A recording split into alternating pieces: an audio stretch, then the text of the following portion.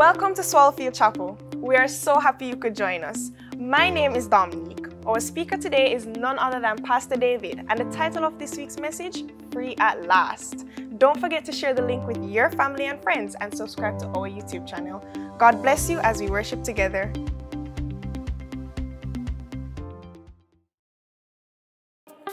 Good morning, Swallowfield. Come on, worship with us. It's been so good to be in the house of the Lord. We're going to have a good time this morning. Sing with us. Higher than the mountains that I face, stronger than the power of the grave, and constant in the trial and the change. One thing remains. One thing remains. Higher than the mountains that I face. Say it's stronger. Stronger than the power of the grave. Constant in the trial and the change. One thing, sing it out, remains. Come on, one thing. This one thing remains. Oh, your love never fails, it never gives up, it never runs out on me. Oh, your love never fails, it never gives up, it never runs out on me. Oh, your love never fails, it never gives up, it never runs out on me. Oh, your love.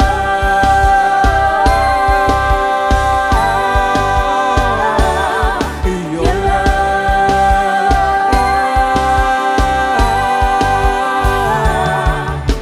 And on and on and on and on it goes. Say it overwhelms. For it overwhelms and satisfies my soul. And I never ever have to be afraid. This one thing remains. Sing it with us, church. Come on, it's one thing. One thing. Hey, remains. Say your love. Your love never fails, never gives up, it never runs out on me. Oh, your love never fails, never gives up, it never runs out on me. Yes, your love. Your love never fails, it never gives up, it never runs out on me. Oh, your love.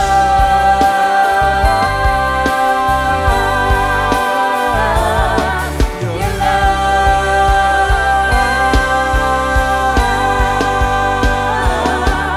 In death, in life, I'm confident, I'm covered by the power of your great love. Sing it.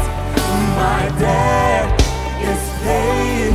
There's nothing that can separate my heart from your great love. In death, in life, I'm confident and covered by the power of your great love. My debt is paid. There's nothing that can separate my heart from your great love. Sing it, church. Your love never fails, it never gives up. Come on, church, come on, Swallowfield. Isn't this love good? Your love never fails, it never gives up, it never runs out. Your love never fails. Your love never fails, it never gives up, it never runs out on me. Your love.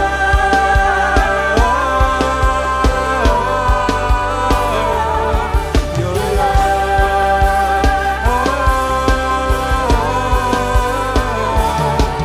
Your love never fails, it never gives up, it never runs out on me. Oh, your love. Your love never fails, never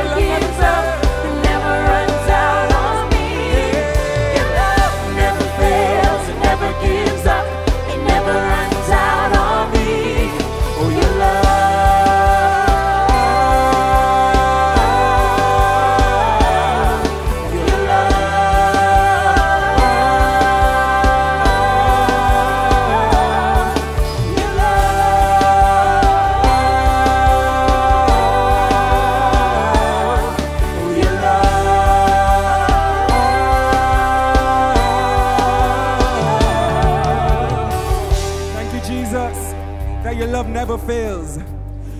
Yes, God, you're sure and true.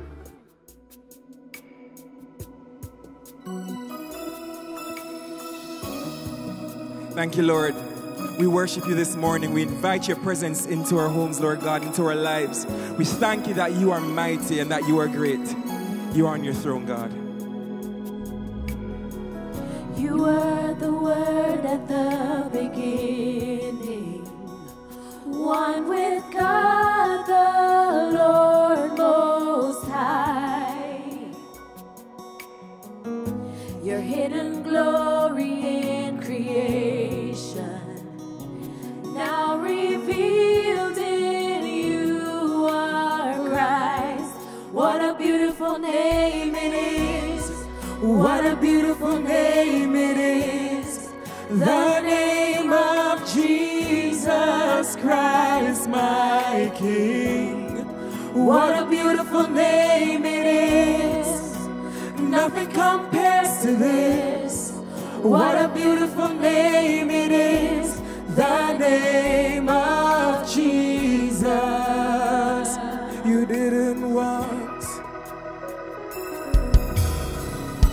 You didn't want heaven without us. So Jesus, you brought heaven down. My sin was great. My sin was great. Your love was greater. What could separate us now? What a wonderful name it is. What a wonderful name it is. The name of Jesus Christ, my King. What a wonderful name it is. Nothing compares to this. What a wonderful name it is. The name of Jesus. What a wonderful name it is. The name of Jesus.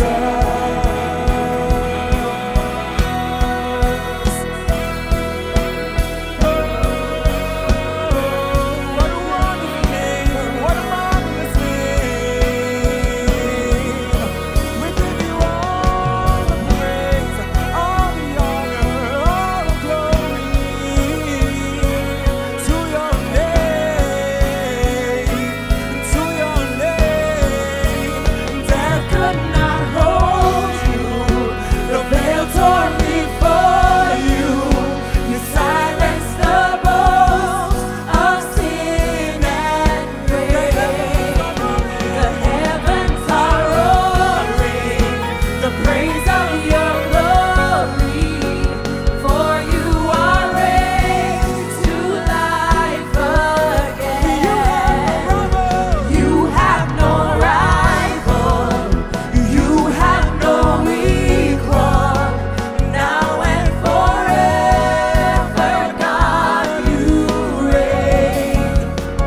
Yours is the kingdom. Yours is the glory. Yours is the name above all names. What a powerful name it is. What a powerful name it is. The name of Jesus Christ, my King. What a powerful name it is. Nothing can stand against. What a powerful name it is. The name of Jesus.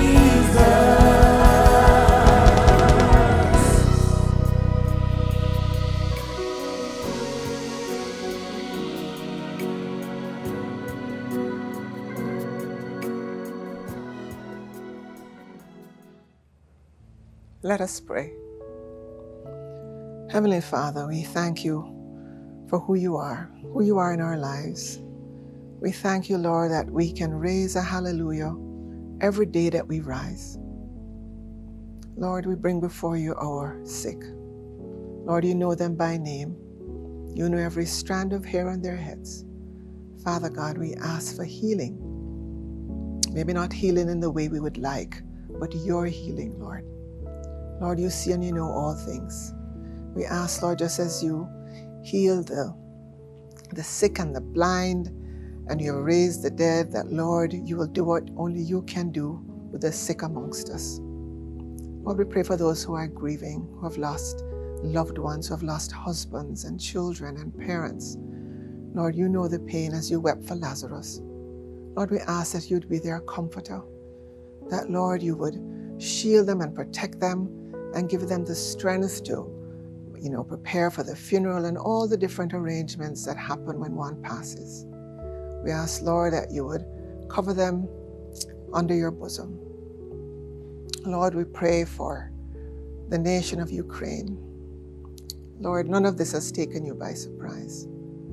But Lord, we ask that by your outstretched hand, you would cover those, especially our brothers and sisters in Christ. We ask, Lord, that you'd cover them as only you can.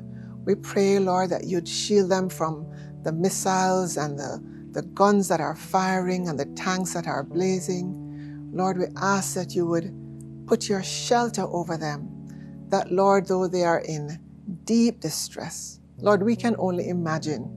We sit here comfortably, but we can only imagine what they're going through. But Lord, you see and you know. Lord, we ask that you would just guard them, Lord, protect them. Let them know that you have them in the palm of your hands, that this has not taken you by surprise, that you are covering them, that you are shielding them, that you are protecting them. Lord, we pray for Russia. Lord, we pray for the president. Lord God, we ask that you would visit him, that, Lord, he would come to know you as Lord and Savior, and he would recognize what is happening is not of you, Lord. That, Lord, they are human beings just like him. That, Lord, they are children, they are women, they are the elderly. Lord, they are families that are in such distress. Lord, we just ask that you would do only what you can do. We ask, Lord, for an outpouring of your Spirit upon Ukraine and the people of Russia. We pray for the soldiers, Lord, young men who we have heard have to be put on the battlefield. Young men who have probably never held a gun in their lives. Lord God, we ask that you cover them. We know that their parents must be so worried for them. Lord, we ask that you just cover, and that, Lord, you just put a cease to this war. Put a cease to this unnecessary war, Lord. It is not your will that we should be fighting and striving and killing one another. For what? Lord, we ask that your peace, your Holy Spirit would cover the nation of Ukraine and of Russia, the people, the leaders, the pastors, and all those of influence. Lord, we just commit our rest of our day to you. We commit our week to you. We ask, Lord, that you'll continue to guide us, continue to protect us, shield us, show us what it is you would have us do. Cause us to walk in the steps that you have set out before us. Lord, we give you thanks and praise for everything. Everything is from you. So we bless your holy name. In Jesus we pray.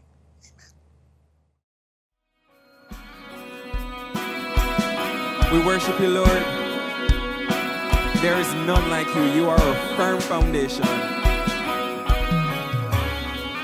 My hope is built on nothing less than Jesus' blood and righteousness. I dare not trust the sweetest frame, but wholly trust in Jesus' name.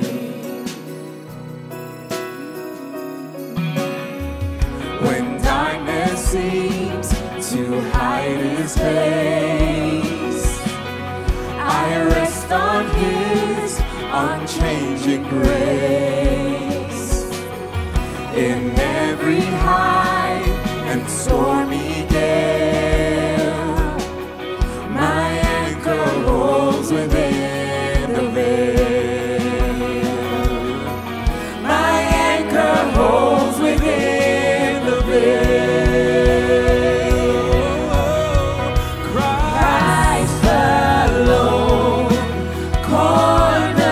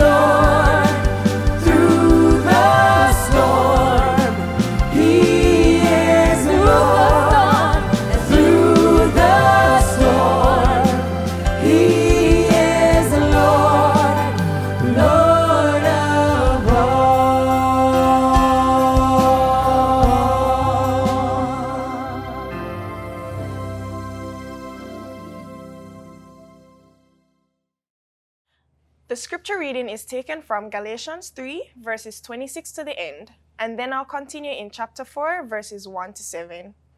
So in Christ Jesus, you are all children of God through faith. For all of you who were baptized into Christ have clothed yourself with Christ. There is neither Jew nor Gentile, neither slave nor free, nor is there male or female, for you are all one in Christ Jesus. If you belong to Christ, then you are Abraham's seed, and heirs according to the promise. What I am saying is that as long as an heir is underage, he is no different from a slave, although he owns the whole estate. The heir is subject to guardians and trustees until the time set by his father. So also, when we were underage, we were in slavery under the elemental spiritual forces of the world. But when the set time had fully come, God sent his Son, born of a woman, born under the law, to redeem those under the law that we might receive adoption to sonship. Because you are his sons, God sent the Spirit of his Son into our hearts, the Spirit who calls out, Abba, Father. So you are no longer a slave, but God's child. And since you are his child, God has made you also an heir. This is the word of the Lord. Warm greetings. We continue today our reflections from the book of Galatians. Last week, Sunday, we took a break from these studies as we celebrated communion. I believe that what we share from the book of Galatians on the subject of freedom is particularly relevant and applicable to what is happening in our world today. Our world is in crisis, in distress, and turmoil.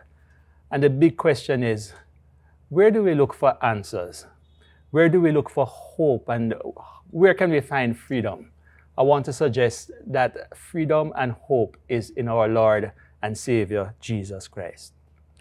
Paul writes this letter to the churches he founded in Galatia, which were being infiltrated by Judaizers. These were Jewish adherents to Judaism who were undermining both the gospel proclaimed by Paul, the message of Paul, as well as Paul, the messenger himself. And Paul's message was essentially one of freedom. And this freedom Paul claimed could only be experienced by faith in Jesus Christ, who died for our sins to rescue us from this evil age according to the will of God the Father. Jesus, according to Paul, was raised from the dead. And so salvation therefore rested entirely on the life, death, burial, and resurrection of Jesus Christ. It's entirely a work of God's grace, a work of his kindness and unmerited favor to sinners, and should be received by faith in Christ alone. The message of the Judaizers, however, was that you had to obey the requirements of the Mosaic law and code as interpreted by them in order to be saved. The sad truth was that the Galatian Christians were accepting the teachings of these Judaizers, and they were being thrown into confusion. And according to Paul, they were being bewitched by these Judaizers. They were being fooled up. In Galatians 3, Paul advances, and this is what we reflected on the last time we spoke from Galatians. He advances 3 arguments to refute the claims of the Judaizers that salvation required the observance of the Mosaic law. These were, the first argument is the experiential argument, found in verses 1 to 5. Paul speaks to their personal experience. The second one is the scriptural argument, and that's found in verses 6 to 14. And the last one is a legal argument found in verses 15 to 29 and onwards. Let's look again briefly at the experiential argument. Paul asks the Galatians to examine their personal experiences and answer the question whether they had received the Holy Spirit as a result of following the Mosaic law, or whether it was as a result of their faith in Jesus Christ. Their experience had clearly demonstrated that they had received the Spirit of God by believing in Jesus Christ. They had experienced the power of God. They had witnessed the working of miracles in their lives as a result of their faith in Jesus Christ. So Paul says, why then are you reverting to human effort in order to attain your goal? Oh, foolish Galatians, who are fooling up, what on an idiot. But Paul does not rest his case for the truth of the gospel on the subjective, personal experiences of the Galatians alone, but goes on to demonstrate objectively from Scripture that the argument of the Judaizers was false. And that brings us to the scriptural argument. And Paul argues from Scripture that salvation was always always by faith in God. He argues that long before the law came into being, salvation was by faith. As such, Abram, the great patriarch, the father of the Jewish nation, the scripture tells us, believed the Lord, and God credited it to him as righteousness. Put another way, God put to Abram's account God's righteousness. How? On the basis of his faith in God. And as a result, those who believe in God like Abram are likewise treated by God and are therefore Abram's children. Paul also points out that the gospel was announced to Abram in advance, that all nations will be blessed through you. And so the Jews therefore had no exclusive right to salvation. It was the plan of God from the very beginning that through them, he would bring his Savior, Jesus Christ, into the world and bring his salvation to the world. Jesus come for all nations. Paul continues in verse 10 of Galatians 3 to point out the futility, just the futility of trying to gain salvation by observing the law. He makes the powerful point that if one breaks one of the laws, you have effectively broken all of them and you are subject to a curse. Cursed is everyone who does not continue to do everything written in the book of the law. Deuteronomy 27, verse 26. We were all therefore as human beings under a curse because of our sin and inability to keep God's law. So big question. How then can a man or a woman be saved? And Paul answers it in verse 11 of Galatians 3 in this way. The righteous will live by faith. And so there's therefore an incompatibility of trying to live by the law and the way of faith. The man who does these things, trying to keep the law, will live by them, we are told in Leviticus 18. You see, the law stressed doing or human effort. The law says, do and live, but God's grace says, believe and live. Is there somebody who can say, yes, thank you, Jesus, I believe and I'm now living? Jesus Christ has liberated us from the curse of the law by becoming a curse for us. Jesus, the sinless Son of God, submitted himself to a shameful, horrific, despicable death on the cross for you and me. He accepted the curse due us. The scripture says, curse is everyone who is hung on a tree. He did that to free us from the curse over our lives, but it never ended with his death. God raised him from the dead, vindicating him and his offering for sins as acceptable to God. And as such, when we believe in Jesus, we are invested with the righteousness of God. Is there praise the Lord? In Jesus, we therefore have full freedom, and it's all by God's grace. And Paul tells us that the effect of Jesus' redeeming work is that all who put their faith in Jesus experience the blessings God had promised Abram. The third argument Paul advances to show that salvation is by faith and not by works of the law is the legal argument, an argument he describes as an argument from everyday life. Verses 15 to 29 of our text, and in fact our reading today, which carried us into chapter 4, verse 7, is an extension of this argument. And Paul argues that in normal human relations, only the parties to a contract can properly vary the terms of their contractual arrangement, their covenant. No one else properly can. In similar manner, therefore, the covenant which was made between God and Abram and to your seed or offering, meaning Jesus Christ, can only be altered, set aside, or varied by these parties, which note did not include Moses. The promises made under that covenant cannot therefore be set aside or varied by the law, which was given through Moses, who was not a party to the original covenant, and which law was given all of 430 years after God's covenantal promises were made to Abram and his seed, that is Jesus. The point is this: the law cannot set aside or vary the covenantal promises of God. And Paul goes on in Galatians 3 to explain the purpose of the law which was given to Moses. So simply it's captured in verse 24 of Galatians 3 as follows. The law was put in charge to lead us to Christ, that we might be justified by faith. The law and the promises of God are therefore not opposed to each other, but they are complementary. God sent the law. Understand why he sent the law? To confront us with our sinfulness. The law is like a mirror, plainly reflecting our failings and our sinfulness and our need. And like a schoolmaster, it's like a schoolmaster pointing the failing students to their need of a savior. The law leads us to Christ. That is the purpose of the law. The law cannot save you. In light then of the provisions of salvation through faith in Jesus Christ, we are therefore no longer, Paul says in verse 25 of Galatians 3, under the supervision of the law.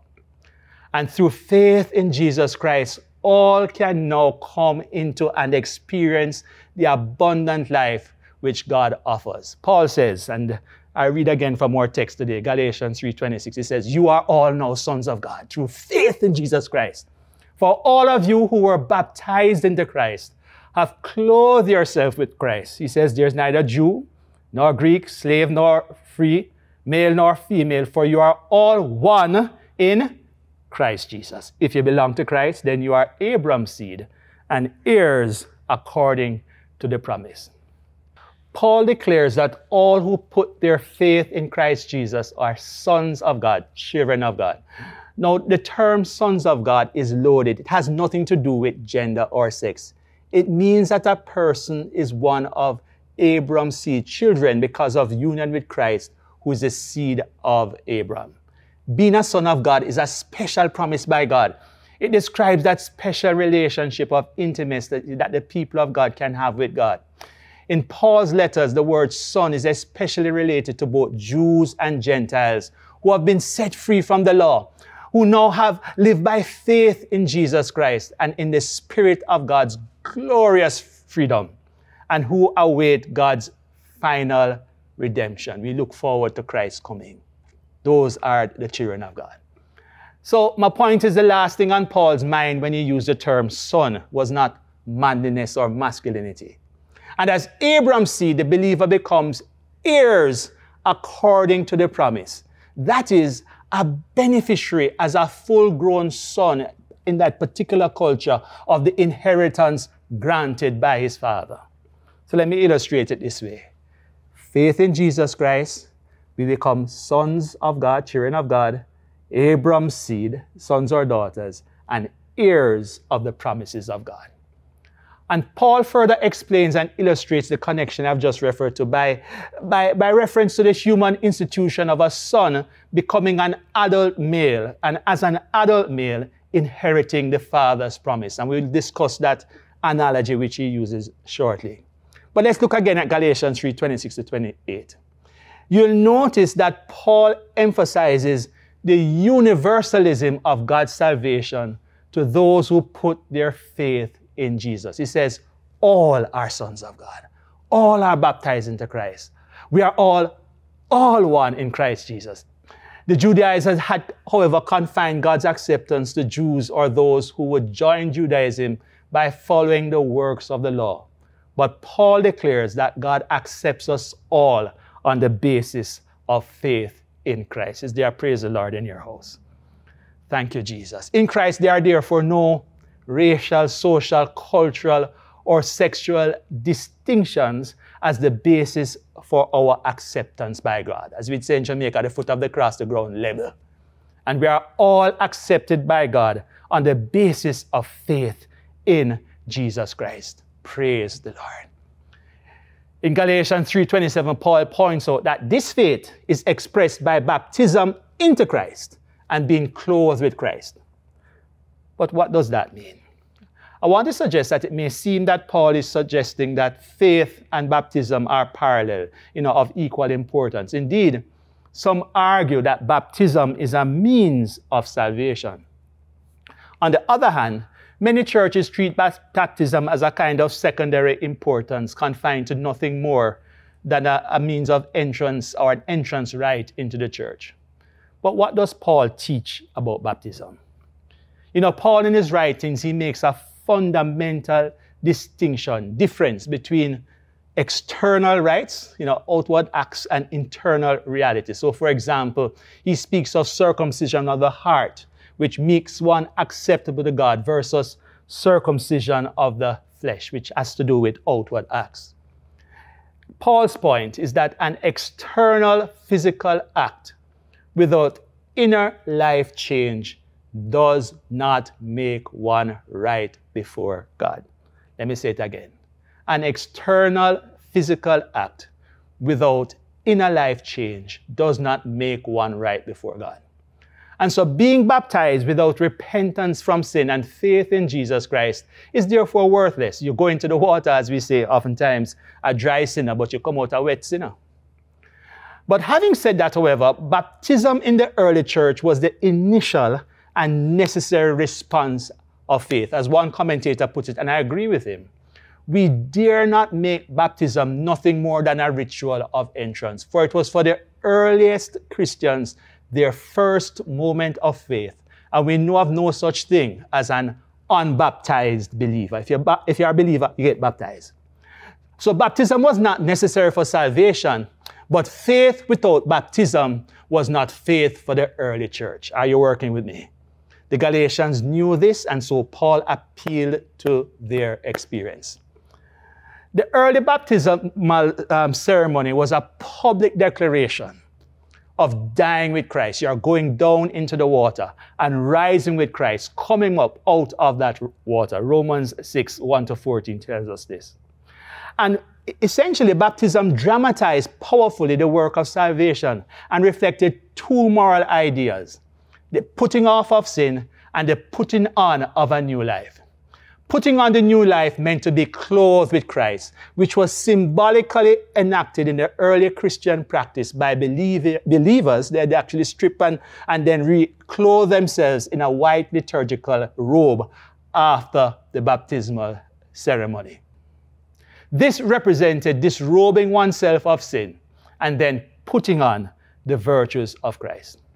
I want to suggest then that to be clothed with Christ essentially means identifying with Christ, finding my identity in him, and to live totally submitted to Christ. In other words, Christ runs my life. He runs things. So can I ask you a question then at this point? Have you put your faith in Jesus Christ? Are you baptized? If not, why not?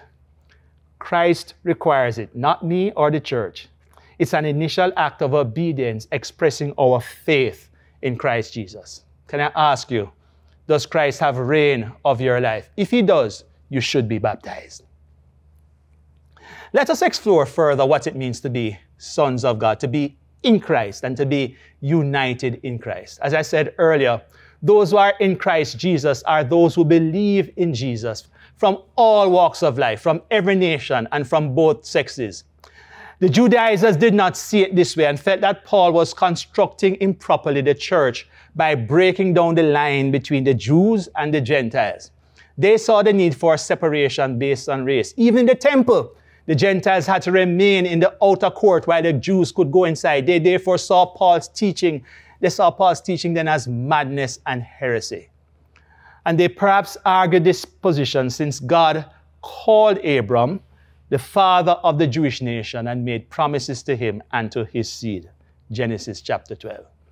But Paul shows that faith in Christ destroys such distinction. And Paul plants, as it were, the seed of the gospel, a tree, which would emerge from that seed that has within it three mandates: a cultural mandate, a social one, and a sexual one. You know, scholars have often observed that a Jewish blessing that was prayed daily by some Jews was possibly in the first century is here reversed by Paul. And here the blessing that was prayed by Jews in the first century. Blessed be God that he did not make me a Gentile, a non-Jew. Blessed be God that he did not make me ignorant, that is, or a slave. Blessed be God that he did not make me a woman. And what Paul does then is he responds to these demeaning classifications of humanity in Galatians 3 and verse 28 by saying, there is neither Jew nor Greek, slave nor free, male nor female, for you are all one in Christ Jesus. Christ's work is therefore revolutionary. And let's look at each of these mandates or classifications and see what it means. Neither Jew nor Greek. This means that to become a Christian does not mean embracing the national identity of the Jews or of any other nation whatsoever. The Apostle Peter and the early church had difficulty in accepting this truth. But Peter was led to minister to the household of Cornelius, a Gentile centurion, and he saw God's salvation work firsthand in saving these Gentiles who were baptized in the name of Jesus. As such, eventually, the church at Jerusalem, they declared, God has granted even the Gentiles repentance unto life. That's Acts 11 and verse 18. And in the declaration that there's neither Jew nor Greek, Paul is affirming, think about it, he's affirming the equality of all peoples, regardless of race or culture before God.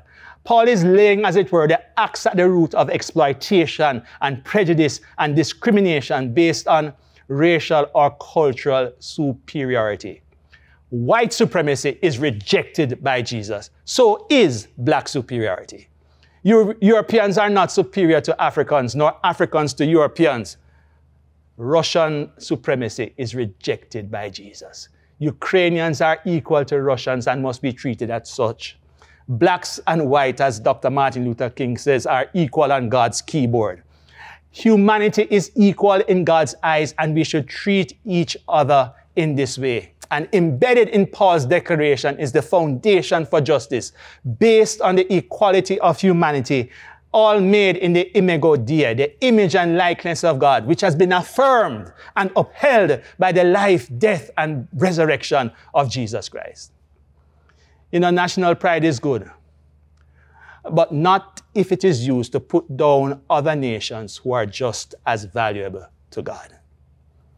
The second classification, there is neither slave nor free. I'll give you an example of how that worked in Paul's life. Paul encouraged Philemon, whose slave Onesimus had run away from him, to receive him back as a brother in Christ. Philemon 1:15 says, Paul writes, he says, perhaps the reason, he's writing to Philemon, he said, perhaps the reason he was separated from you for a little while was that you might have him back. No longer as a slave, but better than a slave, as a dear brother.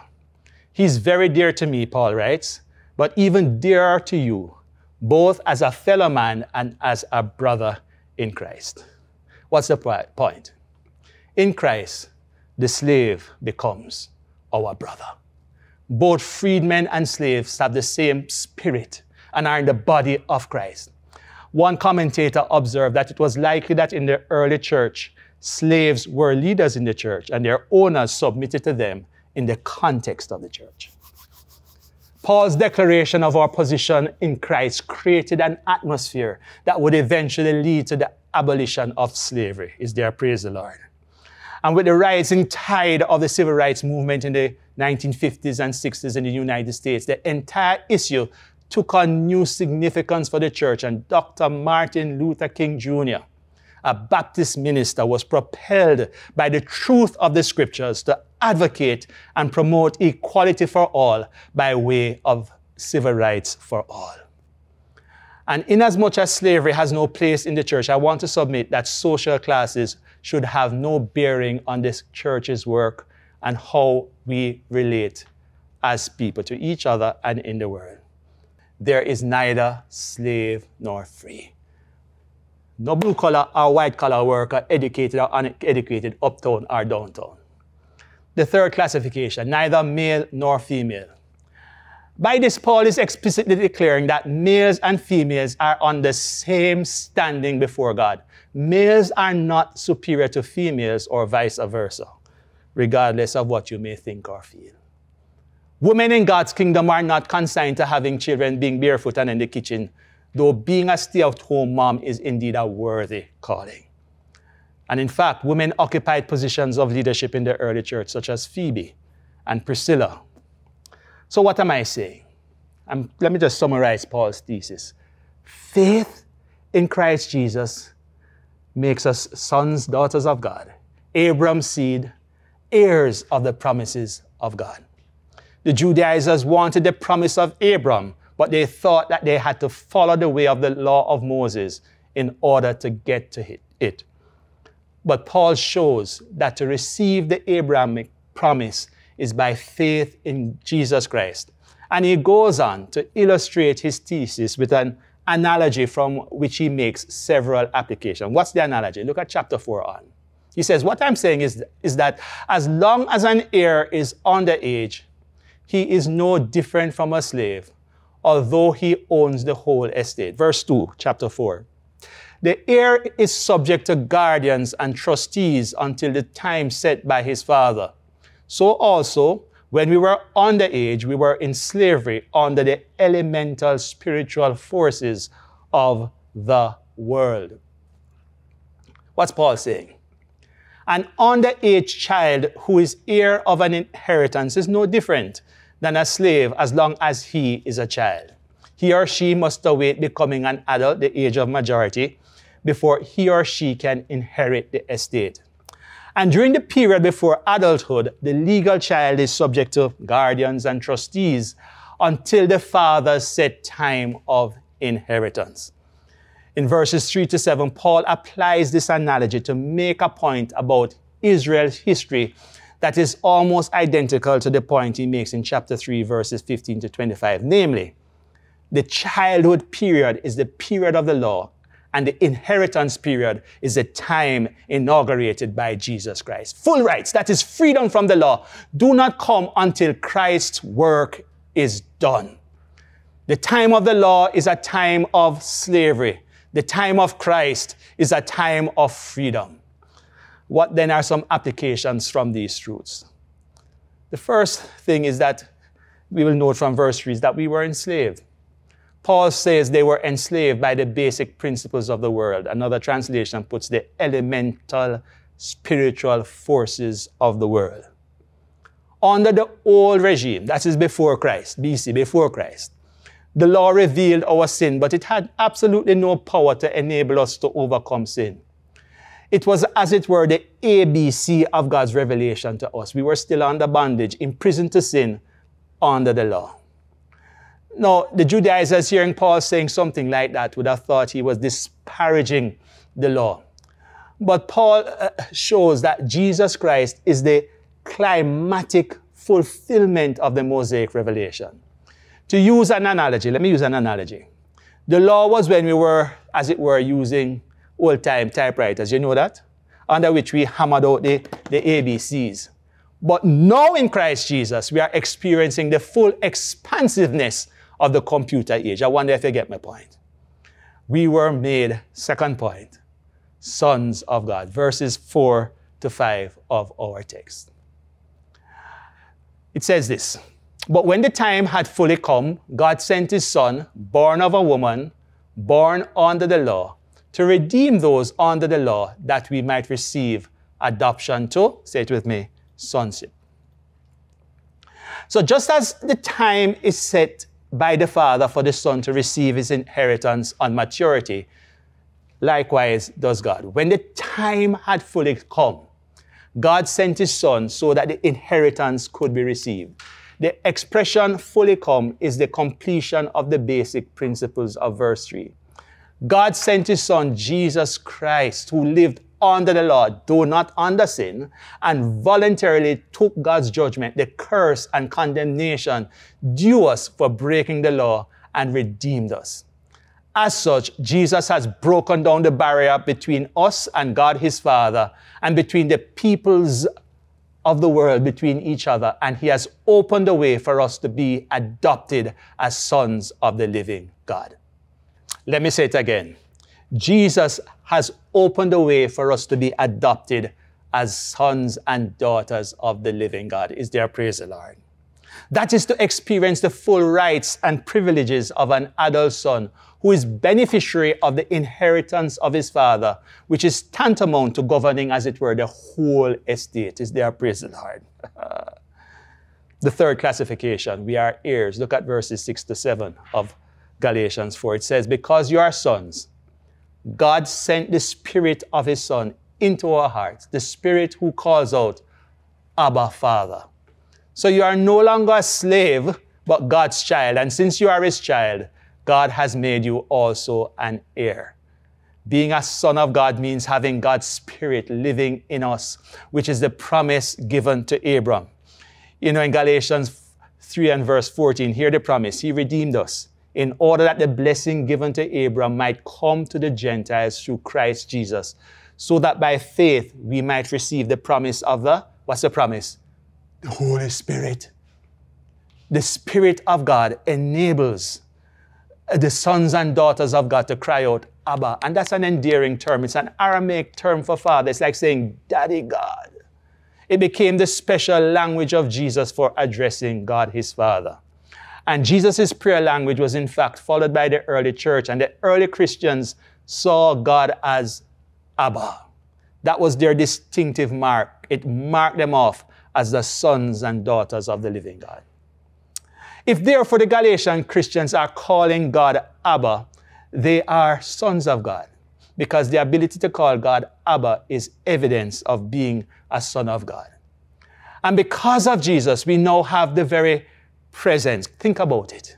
Think about it. The very presence of God in our lives. His Holy Spirit comes to dwell within you and me, those who trust in Christ. And he empowers us to live for God. And he transforms us to be more and more like Christ. The Spirit mediates the amazing vistas of God's promises to us.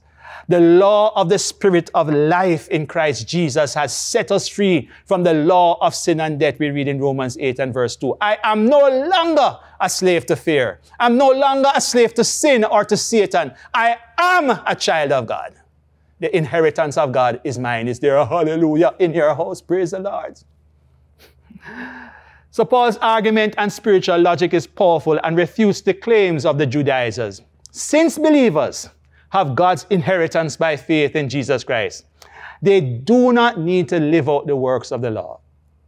The Judaizers are therefore wrong in urging what really amounts to a kind of nationalistic, powerless, and defective view of God's work, based on obeying the Mosaic code, which we could never keep, which only revealed our sin, but could not empower us to live free of sin and fulfill God's plans and purposes for our lives. On the other hand, in Christ, there is liberty. Let me say it again. In Christ, there is what? Liberty, freedom. There is freedom to be all that God intended for my life and your life. And I take the words of Dr. Martin Luther King Jr. as he said, free at last, free at last. Thank God Almighty, I am free at last. Amen. Let's pause for reflection as we consider what we have heard today from God's Word. What can we take from our message today? As I thought about it, I said, the first thing that came to me was thanksgiving. Thanksgiving for the gift of God's Son and our amazing, great salvation. And I believe we need to celebrate our redemption, being made fully free in Jesus Christ. Another application, I believe, is that we need to affirm and thank God for our new identity in Christ. In Jesus, we are sons and daughters of God. We are heirs of Abram. We have the gift of the Holy Spirit. I believe another application is to commit to grow in intimacy with Jesus by the power of the Holy Spirit. We need to live totally submitted lives, would you agree with me, to the Holy Spirit, and to be more like Christ, fulfilling God's plan and purposes for our lives. And that includes sharing the grace and freedom that comes through Christ, which we have received. Share that grace and freedom and say, this is the way, walk in it. Share it with others. Be an ambassador for Christ. Be a disciple maker, helping others to know Christ. I believe more and more, even in these times of trouble and difficulty and stress and hardship, we need to evangelize. We need to be baptized, tell people to be baptized and to obey all that Christ has commanded by the power of the Spirit. As individuals and Christian community, we need to model the freedom, the equality and justice of God's kingdom and advocate for and promote God's freedom, equality, and justice in our world. And if you don't know Jesus yet, you need to be saved. If you are a Christian and not yet baptized, it's time to be baptized. Follow him as a disciple and open your lives to the filling of his Holy Spirit. Let us pray as we close.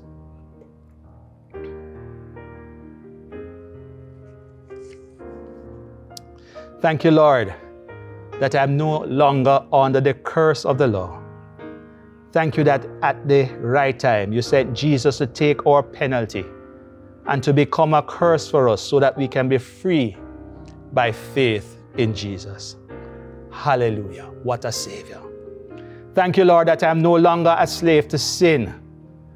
And I ask you, Lord, to forgive us, cleanse me, help me to live out this freedom and to clothe myself daily, Lord, with Christ. May we each grow to be more and more like our Lord and Savior, Jesus Christ. Thank you, Lord, that as your children, we all enjoy the privileges of sonship. As Gentiles, we can call you Abba, Daddy. As your children, we all have your same spirit and have equal standing before you. Thank you, Lord, that our gender, race, class, educational level, employment status, shade of skin, hair type, abilities or disabilities do not make any difference in our value or standing in your kingdom. Thank you, Lord. And we ask you to forgive us for misrepresenting you when we have joined in with the world and valued others and ourselves based on these false ideas. We repent and ask your Holy Spirit who lives in all of us to break us, to help us to break down these walls that divide us and to be one as the Godhead is one. Lord, this divided world more than ever needs a united church. Help us as your ambassadors to confront and dismantle these inequalities wherever we encounter them, and especially in ourselves. As your heirs, Lord, we commit to gratefully share this good news of your salvation with those who are still under the curse of sin and death. We commit to making disciples of Jesus by helping other believers to grow into your likeness, as together we submit to your plan and purpose for our lives. Help those of us, Lord, who are not baptized to take that step as soon as possible. And those who need discipleship, Lord, to receive it, and the more mature believers to give it. May we be and make disciples of our Lord Jesus Christ. Lord, we can do none of this in our own efforts, so we ask you, O Almighty God, to fill us again with your Holy Spirit, who frees us to be and do all you desire of us. We embrace this freedom by faith in Jesus' name. Amen and amen. I believe that some of us who are listening today may not know this Jesus who offers freedom and hope, and you'd like to receive Christ.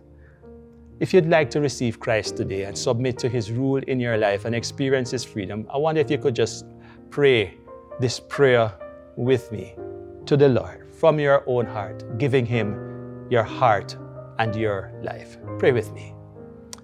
Heavenly Father, thank you for speaking to me today. I ask you to forgive me of my sins, and I invite Jesus Christ to be the leader and ruler of my life. Fill me, Lord, with your blessed Holy Spirit, and help me to be able to say, Abba, Father. Thank you for your salvation, Lord. I pray, Father, in Jesus' name. Amen and amen. I want to encourage us to continue to pray for what's happening in our world. We know what is happening in Ukraine and Russia and so on. And let us not be remiss in lifting up these nations and the situation in our world that cries out more and more, even now, for the people of God to arise as God's salt and light and ambassadors of hope and freedom in our world. Let us join in a song of worship, after which I will do our benediction.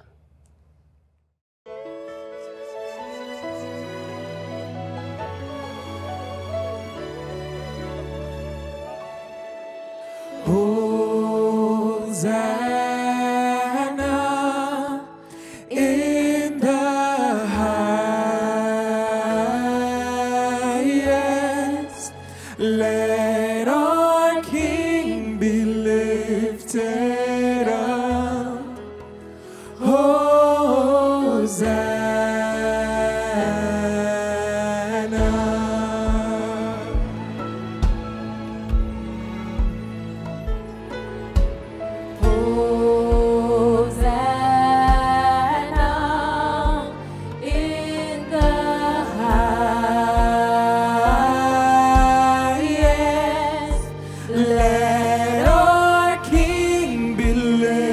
lifted up.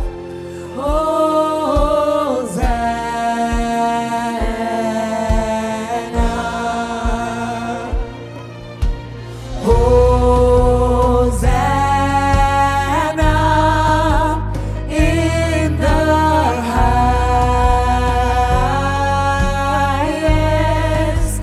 Let our King be lifted up. Hosanna,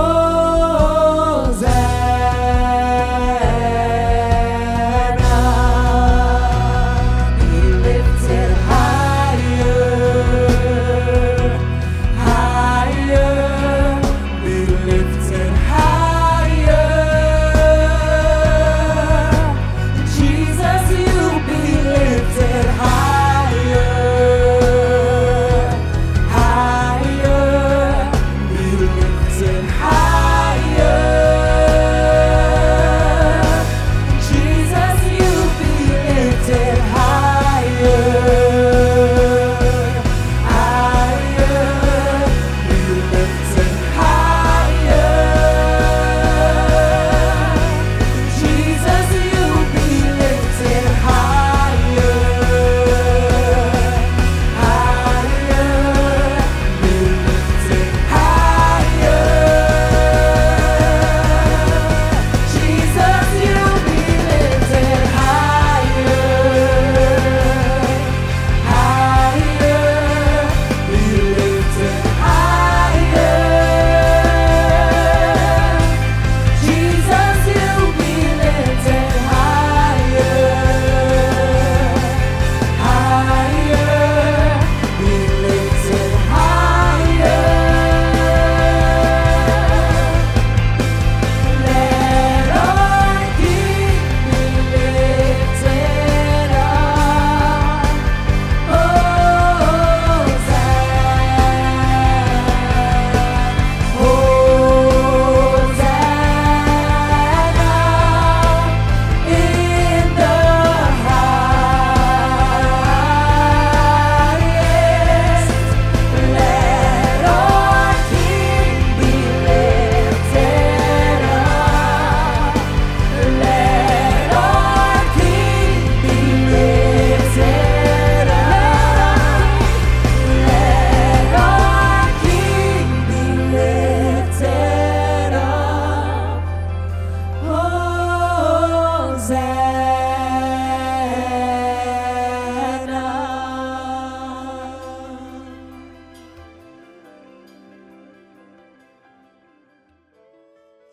Let us now share our benediction. May the God of hope fill you with all joy and peace as you trust in him, so that you may overflow with hope by the power of the Holy Spirit. God bless you. To receive personal confidential prayer, call, email, or text. WhatsApp or call us today up to 11:30 a.m. at 876-521-9437 or 876-877-9794. And for male callers only, please reach out at 876-371-0898 or email your request to prayer@swallowfieldchapel.org or by text at 876-395-7694. Visiting with us for the first time? Welcome! We invite you to complete the contact card in the link below to connect with us. God bless you. Thank you for giving in these troubled times. We invite you to continue to give as the Lord enables you to support our ministries and those in special need. Here are a few convenient ways to do so. You may deposit your tithes and offerings in the drop box at the church office at number 7, Mondays to Fridays from 9 a.m. to 3 p.m. Tithes and offerings can also be done by direct online deposit to our Swallowfield Chapel BNS New Kingston current account number 804161, branch number 50575, or you can log on to swallowfieldchapel.org and click Give to make your direct online contribution. Financial contributions for food care packages should be so indicated. In-person services are now hosted in the sanctuary at number 9 Swallowfield Road at 8 a.m. And please note that our second in-person service will now be held at a new time of 10:30 a.m. No registration is required. All COVID-19 protocols, including physical distancing, are observed. Parents, Zoom Sunday School continues each Sunday from 8 a.m. to 9 a.m. Contact Catherine Preston at swallowfieldchapel.org or call 876-525-5562 to register your child today. Hey Swallow Fam, Meetup invites you to join us this Monday at 8 p.m. for Meetup Mondays on Zoom. We want you all to be a part of the conversation as we continue our series studying the book of Romans. Look out for the link. You won't want to miss our Believers Meeting Lenten series titled Cross It, Eliminating the Things That Entangle. This and every Thursday through to Easter at our usual time of 6 p.m. Click, share the link, invite a friend, and come join us. Arise, our women's ministry, continues its I've Come Alive, New Freedom in Christ series on Fridays at 6:30 p.m. via Zoom. The speaker will be Grace Davis, and the topic is It's Just an Emotion. Ladies, this is a not-to-be-missed event. Crossroad begins our brand new series for the month of March titled Questions for God, where we look at doubts and questions. We'll be having 3 online messages that are posted every Saturday at 6 p.m. And on the 26th, we'll be having our in-person service where we'll be having worship and the word and so much games and fun. And that will start at 5:30 p.m. For all our online messages, you can go to our social media platforms and find them. So that's Crossroad Jamaica on Instagram and Crossroad Swallowfield on YouTube. For any questions about the ministry or how your team can get involved, please contact Matthew by email at alanisaacs@swallowfieldchapel.org or crossroad@swallowfieldchapel.org. Crossroad, where we do life with our teens, ages 13 to 18. Register today for the new season of Divorce Care beginning April 5th and 6th. Click on the link below to register. Panafish, get your wire-wide Panafish. Big pan, middle pan, little pan. Place your orders Mondays to Fridays from 9 a.m. Call 876-926-7163, extension 2266, or WhatsApp 876-427-1394. And remember, all are welcome to join us every weekday morning and on Saturdays for our online prayer meeting from 6:30 a.m. to 7:30 a.m. Click and share the link in the description below. Remember to share the link to our online services streamed on Sundays at 9 a.m. with your family and friends at home and abroad, and subscribe to our YouTube channel. For the links to these and other activities, visit swallowfieldchapel.churchcenter.com. And here's a reminder to stay safe. Wear your mask, wash hands regularly, sanitize, and maintain physical distance. May God bless you and keep you always.